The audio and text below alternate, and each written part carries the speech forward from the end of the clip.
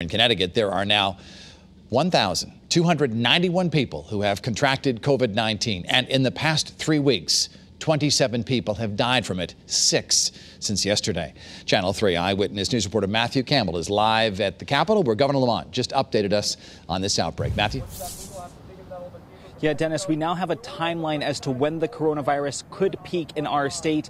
That timeline is the second week of April. So now that we know the time frame, it is going to be a race against time to be prepared. And right now, taking a look at where we stand, we might not be. Let's start off with the ventilators. That's going to be the thing that can save lives. We have 932 in Connecticut.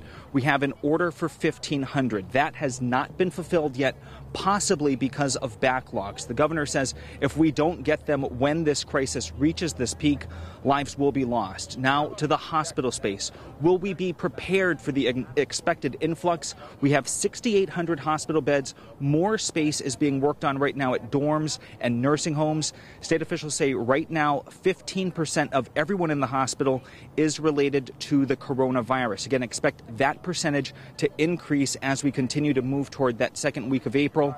And listen to Governor Lamont describe the struggles we're having in getting some of this necessary equipment to our state. A lot of equipment was scheduled to arrive right now, and some of it's been pushed back. The thermometers till next week, 3,000 thermometers, very important because that's a way to self-test people going into, say, the factory floor, construction sites, hospitals, daycare. I'm pretty sure that'll be here next week. Pretty sure is the operative word. And some of the other